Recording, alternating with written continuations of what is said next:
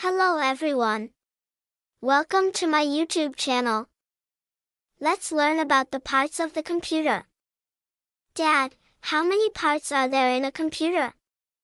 And what do they all do? That's a good question, Sia, and the answer is that we need all of them to make computers work. Let's see what they do. A computer has two types of devices: input devices and output devices. A piece of hardware that helps us enter data into a computer is called an input device.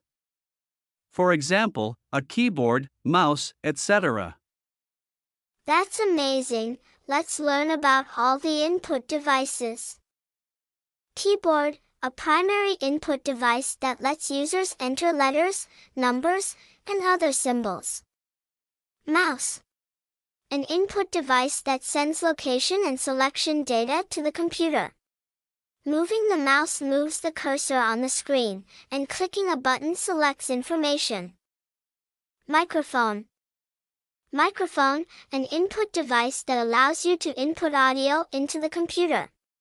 When sound waves reach the microphone, a diaphragm moves, which creates a magnetic field.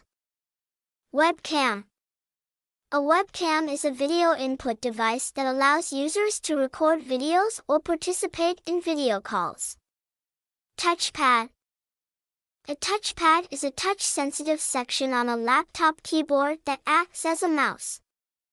Trackball, a trackball is another version of a mouse that has a ball inside that is rolled instead of a mouse being rolled on a flat surface.